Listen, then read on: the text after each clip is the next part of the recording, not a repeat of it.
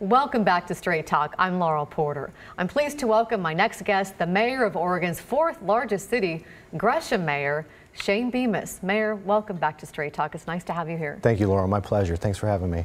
You are getting a lot of national attention for something people might not expect, how Gresham is turning waste into energy. And you just got back from a National Mayor's Summit on Energy, where you were invited to talk about Gresham's waste treatment plant. What's the big deal? Why is it getting so much attention? Well, if you would have told me when I started my political career that I'd be running around the country talking about taking poop to power, I'd have told you you're crazy. But you know, we set out about 10 years ago. Our wastewater treatment plant was our largest energy user, and we tried to figure out a way that we could reduce the energy cost and therefore save ratepayers money and make some good climate decisions along the way. The beautiful part about what we've done with the wastewater treatment plant is we took it from the largest energy user to now it's net zero. It even produces more energy than it uses. And the thing why I went to talk about that nationally is because it can be replicated anywhere in the United States, and it really has made a great impact on not only, we call it all the right shades of green, so it was the right shades of green for the environment, and it saved money, which saved our ratepayers over $1 million a year. The important piece about that is we're not using 30-year-old talking points on climate on that. We're talking about practicality and return on investment and what that means. And so when we talk to our business community about investing in clean energy or how to get after some of the climate actions, we talk about return on investment. Because you're really shifting the conversation away from the sort of polarizing argument about climate change. Exactly. If people haven't gotten there on the moral grounds of climate, and I believe the science, there's no question about it, but I can talk to that same person about saving money and a return on investment, and they'll make a climate action and a climate decision and without even knowing it. And that's, I think, one of the beautiful parts about being a mayor right now is it's just practical. You can talk in practical terms. You're really bullish on Gresham, which is natural. You're the mayor, but some numbers and indicators show that you have reason. There's proof that you have reason to be proud. Let's talk about the economy. What's happening with the economy in Gresham? Well, we've seen, we had some of the largest state-certified industrial land in the Portland metropolitan region. We've had great partners working with us in the Port of Portland. Our economic development team, Subaru, came to Gresham, their North American plant, which did a worldwide search. So that was great news. Our small businesses are humming like never before, and our downtown is busier than it's ever been. I heard it's hard to find a place to park now, which is a good thing. That's true. That's a good thing. And most little downtowns will tell you that, but usually it's their employees parking in front of them, but now it's not. It's actual, try and find a place at lunchtime or at dinner time. So some growing pains with that, but it's healthy and it's good. Our commercial permits are up over 60% over a 5-year combined period. So people are recognizing and coming to invest in Gresham. And we're looking at a picture here of the candy shop we just saw downtown. People lined up out the door. Well, I thought it was fascinating when Vice President Biden was in town and was in Northwest and was at Salt and Straw, and the line's always out the door. And was coming home picking my son up from football practice, and we went by the candy store and they were lined out the door for ice cream. So I threw it up on Facebook and said, hey, look at this. This isn't Northwest, this is downtown Gresham. Come check us out. So people watching might say, oh, that's great, but doesn't Gresham have a really bad crime problem? I think people have that impression about Gresham, but the numbers are down, aren't they? The numbers are down. Crime is down almost 17% over the last 2 years, which is good indicators. We had a rough patch there when the economy and the recession hit. Poverty was being pushed at us at a rapid pace. Our suburban city never dealt with things like homelessness or poverty, and so we had to take some time to figure out, how are we going to respond to the early intervention piece, which we've focused a lot. I got a lot of partners with Boys and Girls Club, Friends of the Children, Rosemary Anderson High School, and started bringing in the social dollars to follow where the poverty was going. We're making great headway on that. We've still got a long ways to go, but it's interesting that people's perception of Gresham sometimes is from being told by a lot of people that don't know anything about us. You head down to our main street, you head down to Mount Hood Community College, you're going to see a community that comes together and is proud of who they are. Have we had some bumps? Absolutely. I started my political career working on crime issues. It's been a passion of mine for a long time. We hired director of 21st Century Policing, which is completely out of the box. We have more data available to us than we've ever had as a municipality. How do we use that data to start to use other disciplines other than just the police department to get after crime?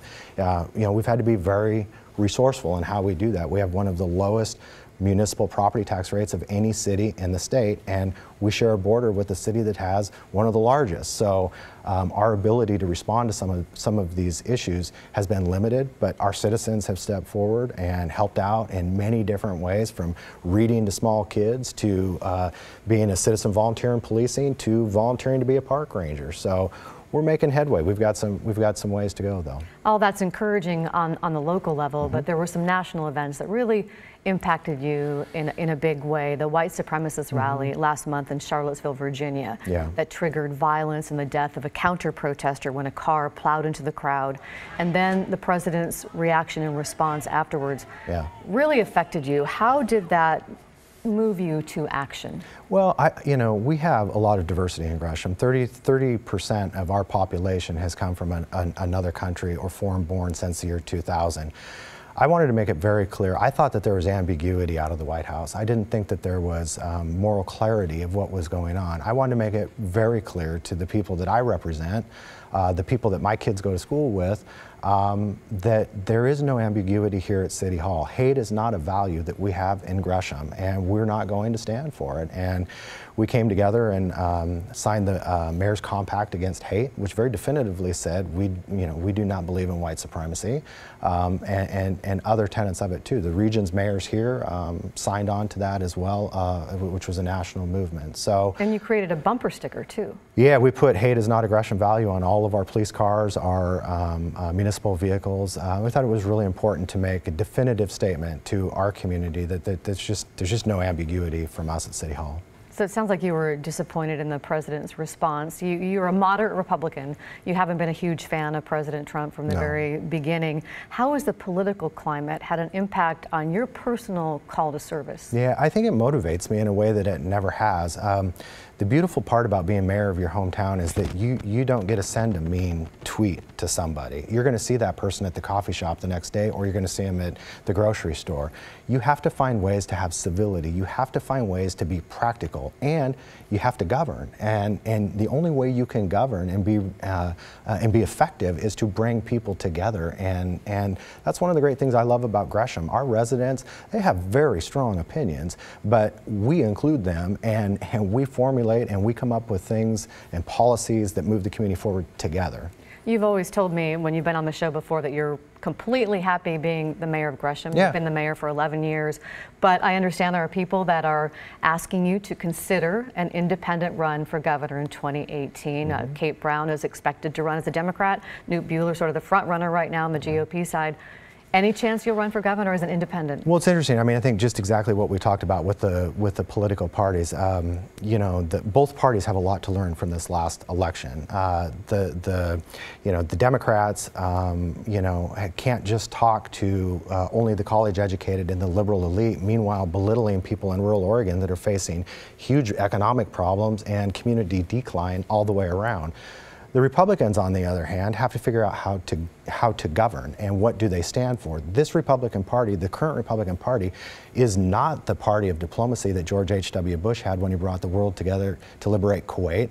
It's not the optimistic party that Ronald Reagan talked about, and it's certainly not the moral party that Abraham Lincoln governed over. So I don't currently recognize this current Republican Party. So it intrigues me. The challenge with that is there's a lot of vested interests on both sides, you know, and so the money to run a campaign becomes somewhat difficult. But I think that Oregonians are ready for practicality. These issues that we're facing with homelessness, with crime, with the opiate epidemic, with the economy, they're not Republican and Democrat issues. They will require all of us to be engaged. Let me ask you, what are the chances? We only have about a minute left, but the chances, if you had to put a percentage on it, that you would run? 50-50? Possibly. I mean, I'm really interested. I think with Governor Brown, you're going to get more of the same. I'm interested to see where Representative Bueller goes with his campaign. Again, the challenge is the funding piece of it. Let me just jump in here because we only have like 30 seconds. Yeah. I really know you want to get the Hogan Butte Nature Park Absolutely. that opens this weekend. Tell us quickly in 30 seconds. So this was the number one piece of property in trust for public land. We acquired it about somewhere around 15 years ago. It is a beautiful park that has views of the Columbia River Gorge, all of the mountains, Gresham, Portland. We've been working on it a long time. We're going to open it this weekend, and it's absolutely a stunning, beautiful park. A few seconds, a gem, really, I've heard, Absolutely. for Oregon. Yeah, So everybody can show up this weekend. Everybody can show up. That's right. And it really is a great place for our young families to go. We're getting younger and younger. Young families are moving to Gresham, and we are laser focused on our children and families right now. Mayor Bemis from Gresham, thank you for joining us here on Thank you, Straight Laurel. Talk. Appreciate it. And thank you for watching. We'll see you next week for Straight Talk. Have a great week.